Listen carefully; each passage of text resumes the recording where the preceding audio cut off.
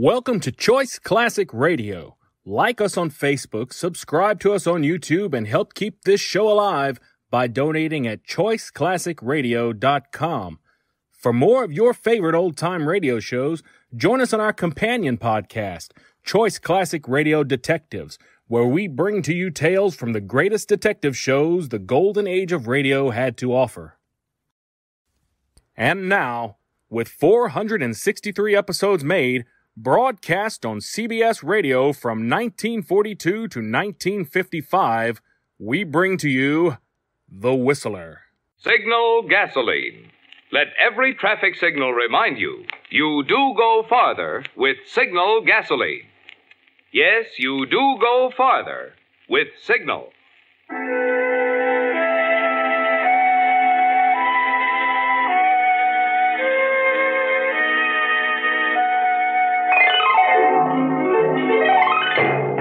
The Signal Oil Company and your neighborhood signal dealer bring you another curious story by The Whistler. Tonight, Highway of Escape.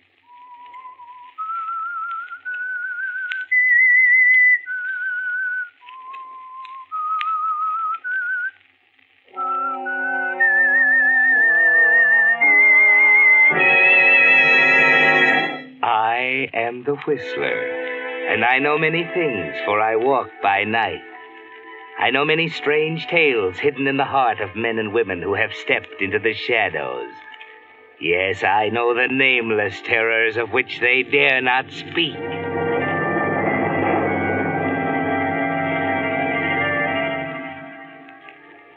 Frances Block was never meant for the desert, but fate put her there.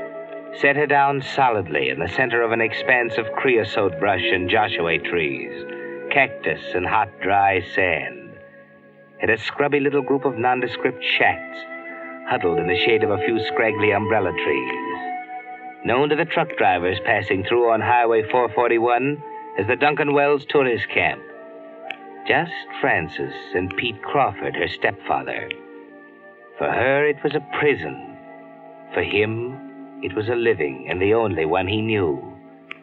It was on a particularly hot day in July that she decided she couldn't stand it any longer. On a Sunday morning when the temperature stood at 90 degrees at 8 o'clock. And Frances knew there was always more money than usual in the cash register on Sunday morning. 5, 10, 11.50, 12.25, 50, 85, 12.85. Oh. Morning. Oh, hello? You open for business? Not yet. Kind of early. Not even gasoline? The pump's locked. How far is the next town? 17 miles. Saguaro. Okay, I can make it, I guess. Thanks a lot. I better get going. Just a second. Yeah? You, going through to... Los Angeles, yeah. Due there by noon. Can you take me? Huh?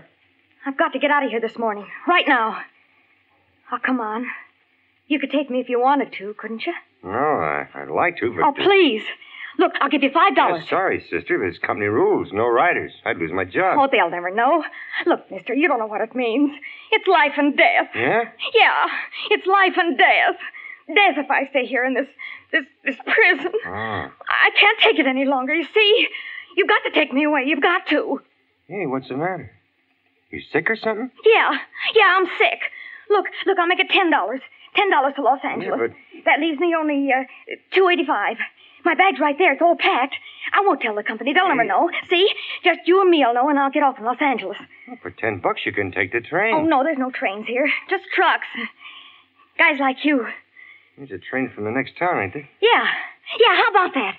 You can take me to the next town. That's all. Just from the next town. Well, I don't know. Morning, Francis. Oh, There's a little lady here wants to ride into town with me. Sorry, mister. She's made a mistake. I have not. I'm going, you hear? No, Francis. You're not going. You can't stop me, Pete. You can't stop me. I'm not going to stay here. I'm not. I'm not. Well, look, mister, maybe you two better talk this over. I just thought I'd run into so wild, but... She gets this way ever so often. She'll get over it. Yeah. Well, I'll see you on my way back, maybe. Huh? Yeah. So long. So long. did it again, you filthy... Now, there, Francis. I know how you feel, gal. This ain't no place for a young filly like you. But can't you see, there ain't nothing else I can do. Ever since your ma died, You killed her. That's what you did. Francis, that's an awful thing to say. Just the same as if you shot her with a gun. Bringing her out to this godforsaken hole. Making her work when it was so hot she couldn't breathe. Well, you're not doing it to me, do you hear? Now, wait a minute. You ain't talking to me like that. Oh, no. Well, listen, you dirty desert rat. I've had all of you I'm going to take, and I'm getting out of here today. This morning. In 5 minutes if a car comes. You're still my stepdaughter, Francis. Until you're 21, I'm afeard I'm doing the deciding. Oh, now, come on. You just trot on back to the cabin and lay down for a while. You'll feel better in no time. Get away from me. You'll understand about your ma someday. I know this place ain't much of a spread, but it was ours, and we built it together. Come on. I said get away from me. Please, Francis, just this once. For me. All right, Pete. Hey, wait a minute now. Put that knife down, Francis. You ain't in no condition to... All right. You asked for it.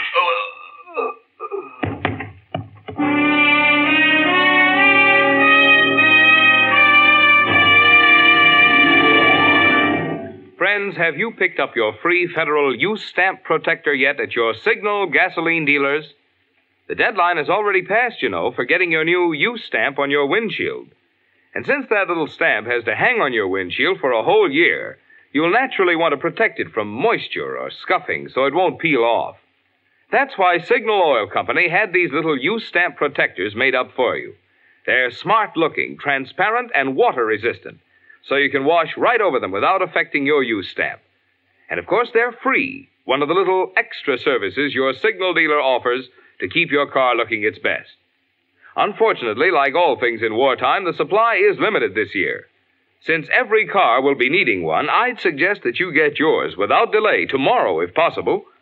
Just drive into any of the friendly stations displaying Signal's yellow and black circle sign and say, I'd like one of the use stamp protectors that was offered free on the Whistler. And now, back to the Whistler.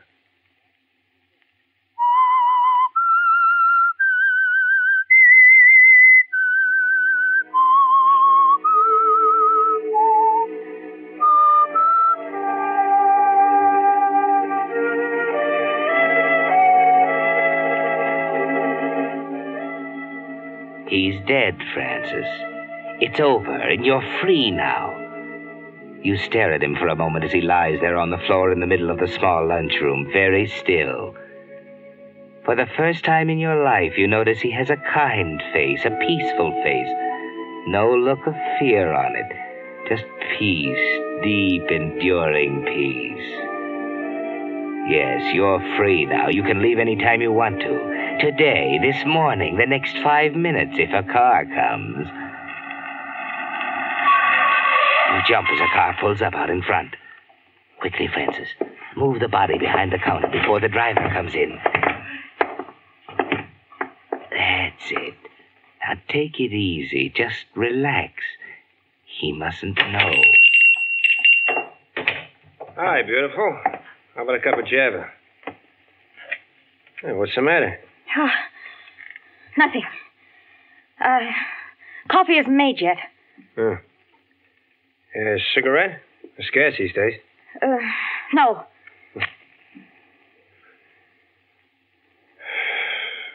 Well? What? Are you going to make it or shall I? Make what? A coffee.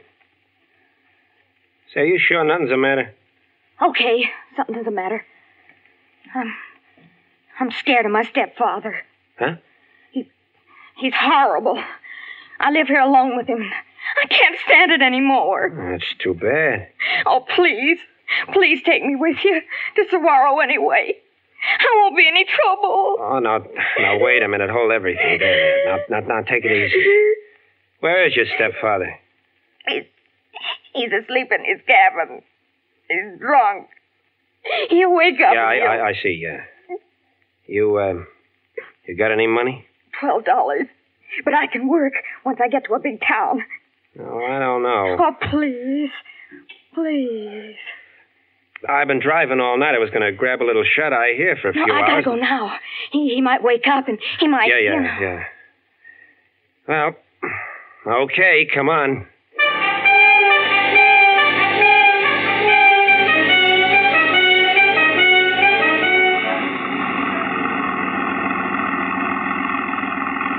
You know, after what you told me about that stepfather of yours, I got half a mind to go back and punch him in his nose. He's got no hold on you. What does he think he is? Hey, listen. Let's do this thing right. Go back there and tell him right off. No, we can't. I'd like to anyway. I suppose it wouldn't do any good, only make trouble for you. Beats me, though, how any man can treat a gal as nice as you like that. You are pretty, you know. Thanks. Hal. My name's Hal. All right. Hell. What's yours? Francis. Francis, huh? Nice name. You hear that? What? The motor. Betsy doesn't like this heat any more than we do. How far are you going, Francis? Los Angeles. Yeah, it's a nice town. We could have a lot of fun there. We? Yeah, hey, you and me. I wasn't going that far. You might change your mind, huh? I don't know, maybe. Los Angeles is a nice town, isn't it? Come on over. Oh. There, that's better. Yeah, Los Angeles is a great place. You know, I can get a couple of days off and... Uh-oh. What's that?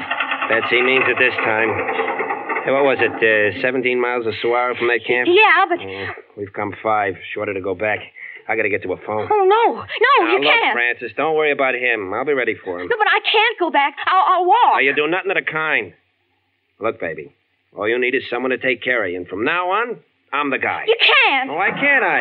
Let me out. Told you to let me. I don't want you to handle it. Stop the car. Stop it. Get hold of yourself, baby. Don't you trust me? No. I mean, yes, but... What about Los Angeles? You aren't forgetting, are you? Not you, I said. It's not you. Just don't ask me anymore. Stop the car. That's all I want to know. Just sit tight and let me handle everything.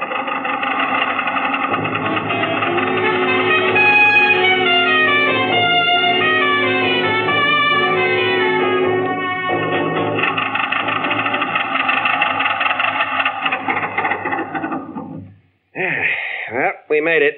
Now, where's the phone? On the wall by the door. Well, what you gonna do, sit there? Yeah? I'll wait. I'll be sure you do. What do you mean? Nothing. I guess I got the jumps, too. And don't worry about him. If he comes out, just let out a yell, and I'll be here in a second. Smile. There's better. You know, baby, I kind of like you. Keep that chin up.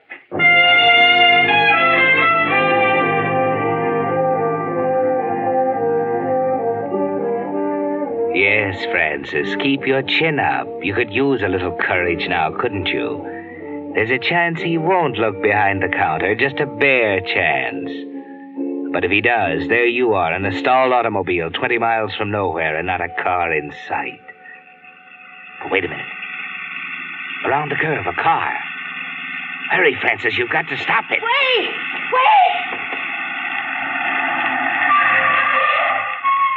What is it? What's the matter? Take me to the next town. Hurry. Well, what's the matter?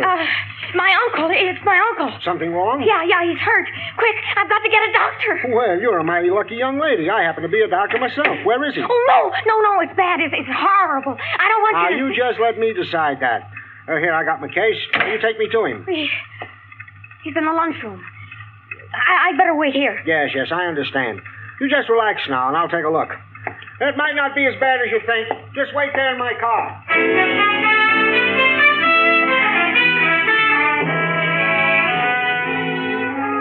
Don't stand there like that, Francis. Do something. The car, his car. That's right. Hurry up.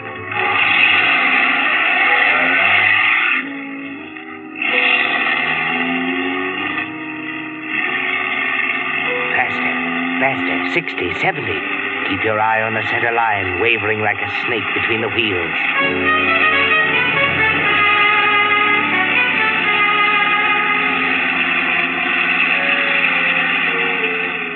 12 miles now between you and the camp. 5 miles to Saguaro. 75. 80. Almost lost it on that turn. The accelerator's down to the floor. Faster.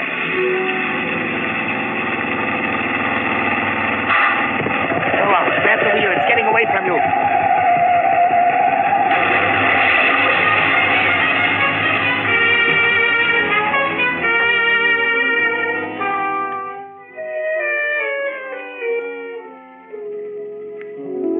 Open your eyes, Francis. You can move. Open your eyes and crawl out of the car. You're okay. I'm okay. Better get off the road. Yeah. Take off cross country. I'll be watching the road. Cross country.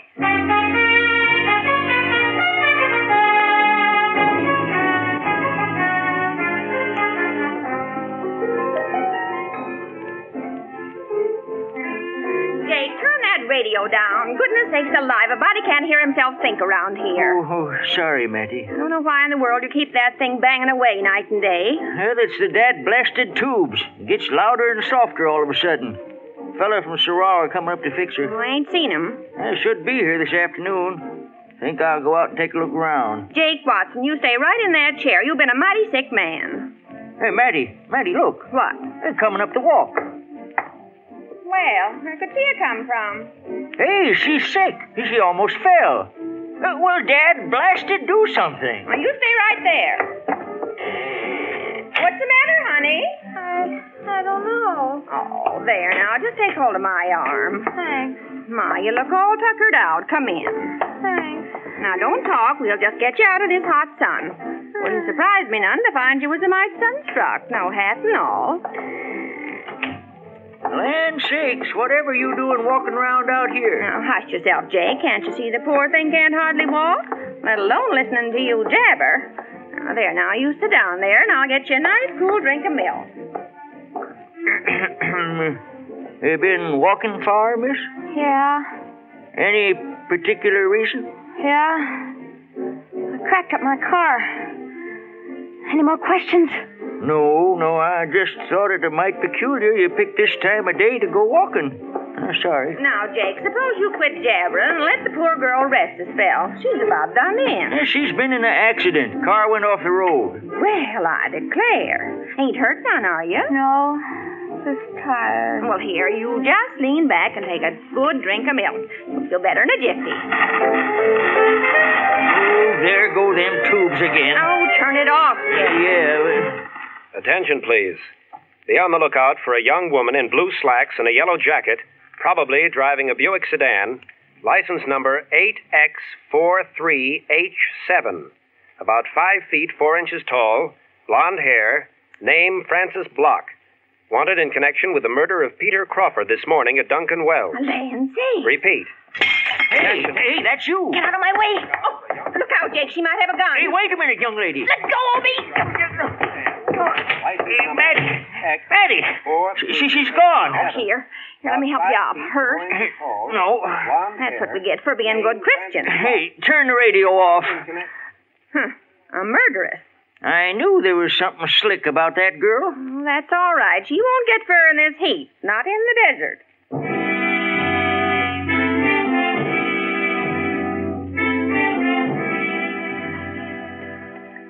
It's hot, unbearably hot, 110 in the shade. You can't keep going much longer, Francis. Feet swollen and blistered, bruises that ache with every step you take. 3 in the afternoon. You've been walking 2 hours since you left the farmhouse. 120 blazing minutes. Your head is full of sun. The flat horizon wavers. Dust in your nose and throat. You've got to have water. Water from the clear, sparkling fountain in the square of Wilkins Corners, the little town ahead. You've got to take a chance. Maybe they haven't heard about you here in Wilkins Corners, Francis. Maybe they don't listen to their radios. Look at that sign down the street. Coffee, hamburgers. Take a chance. You may not get another one for a long time. Morning, miss. I'd like something to eat. Well, come to the right place. hamburgers, hot dogs, barbecues, whole wheat, white, rye, apple, peach, boysenberry, cherry, lemon meringue, coffee, milk, and Coke. Hamburger and white coffee. Hamburger. Hamburger. Mustard, ketchup, or tomato sauce. Ketchup. Be right up. Pre-war service now. We've reconverted. Hi, Billy. What you doing down at Saguaro? Oh, mighty busy today. Barbecue and whole wheat and coffee. Special. Special. What you mean busy? Why, I don't mean to tell me you ain't heard about the killing. Huh? What killing? Well, sure. Found a man stabbed to death at Duncan Wells Tourist Camp. Yeah? Yeah, a guy who runs it named Pete Crawford. No. Yeah, deader than a mackerel. And the killer got away, they say. Sheriff's got the posse out. Well, Hey, Leif, did you hear that? What? A killing over to Duncan's Wells this morning. Pete Crawford. You don't say. Yeah. You catch the killer? Nope. You better watch out. Might be serving him a meal long about now. Stabbed, was he? Yeah, with a bread knife. Yeah. Doc Lawton was coming down from Cactus Garden. He claims he talked with the killer. Well, why'd he nail him? Oh, you know Doc, but scared of his own shadow. That's too bad.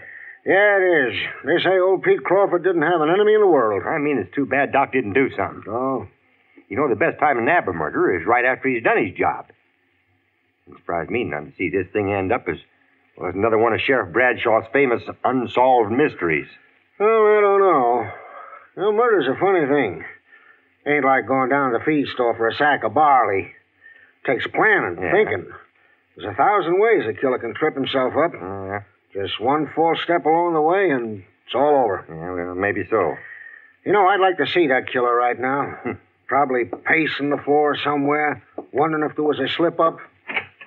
Nah, I wouldn't want to be in old Doc Lawton's shoes, being the only witness. Bet you the old boy's looking 6 ways before he leaves his house. Here you are, George. One hamburger. Yeah. There you are, miss. Hamburger on white, and I'll go get your... Hey. Oh, what's the matter? Where do you suppose she went?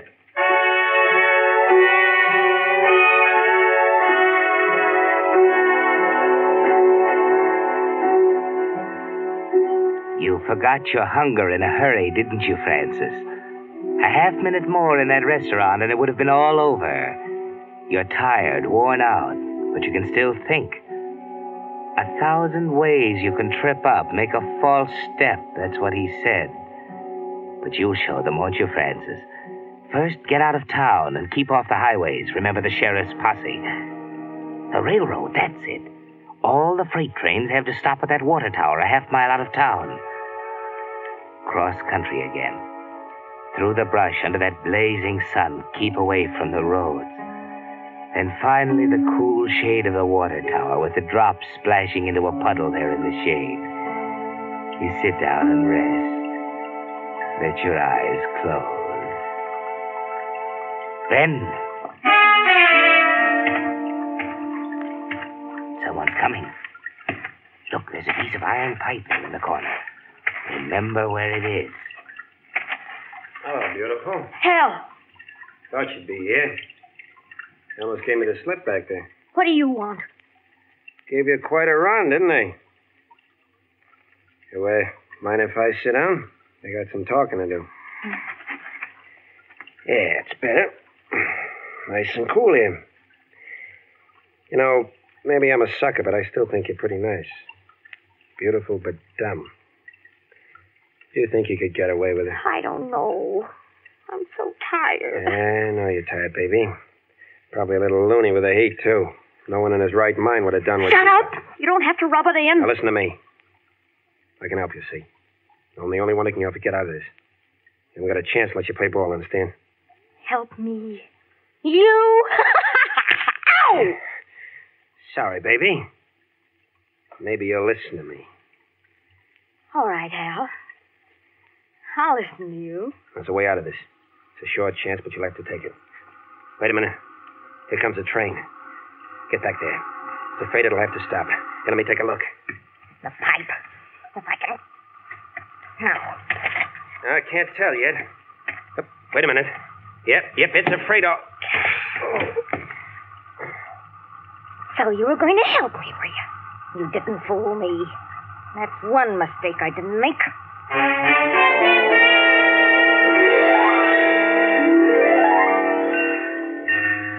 Yes, Francis, you were careful. You could see through his offer to help, couldn't you? Now, no slips, Francis. No false steps. The train is stopped for water. You hide, trembling, behind the shack at the water tower. Then as the train starts up, you grab the rung of the ladder on a passing car, up the side. Now across the top and down the side before anyone sees you. But wait. There's a guard on top moving toward you.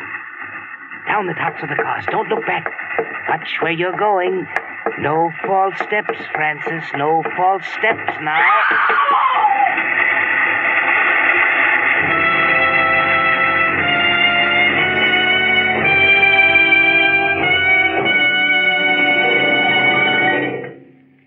The Whistler will return in just a moment with a strange ending to tonight's story. Meantime, a word about today's pre-war bargain in gasoline mileage that's helping more and more wise Western drivers stretch their ration gas stamps. I'm talking about the good pre-war mileage you still get in Signal Go Farther gasoline. Yes, it's true. You still go as far as before the war with Signal. And I'll tell you why. You see, the gasoline ingredients which you've heard are reserved for war are the very volatile, highest octane components, such as isopentane. That's why Signal Oil Company frankly admits no gasoline today can give you all the pep and anti-knock performance you found in pre-war Signal gasoline, and which you'll enjoy again in even further improved Signal post-war gasoline. But when it comes to mileage, that's where Signal gasoline still shines. For today's Signal formula still contains not only all the high-energy components that gave pre-war Signal gasoline its superior mileage, but also new high-mileage hydrocarbons have been added.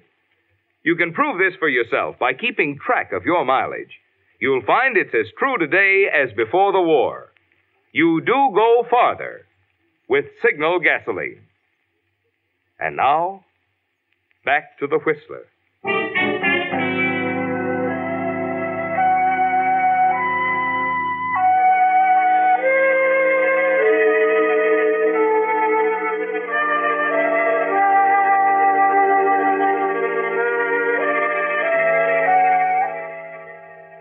No false steps, Francis. That's what the man said. And you are going to be so careful. But then how could you tell what kind of a false step it might be? And now it's all over, and everyone knows the answer to the killing of your stepfather. Well, it's all cleaned up now. Found the murderer dead right there between the railroad tracks. Terrible thing, terrible. Of course, without the doctor's testimony, they might never have known how it happened. The doctor? Sure, according to the radio. Doctor says he went into the lunchroom and found that fella leaning over Pete Crawford with a knife in his hand. Why, the doc practically witnessed the murder. Then the girl didn't do it. Oh, I knew she was innocent, the poor little thing. Yep, she was innocent, all right. They figured the murderer was going to try to shut her up, too. That's why she had to defend herself with that piece of light lead pipe there. Doggone it, he was already wanted in New Orleans for killing 10 days ago. Terrible thing, terrible. Only one thing I can't figure. What's that? Well, after she got the murderer like she did, what do you suppose she was running away from?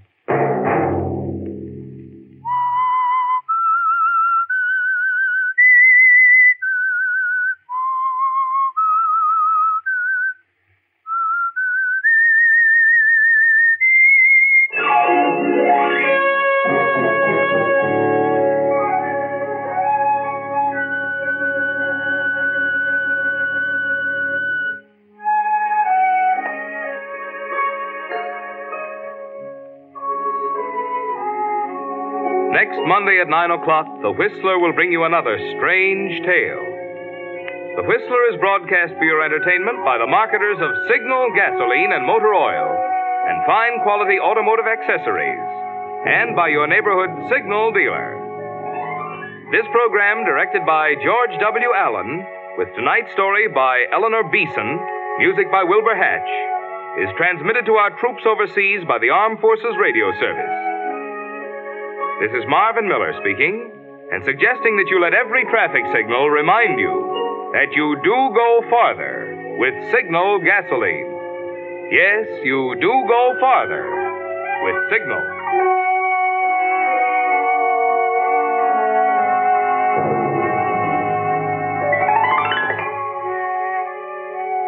This is CBS, the Columbia Broadcasting System.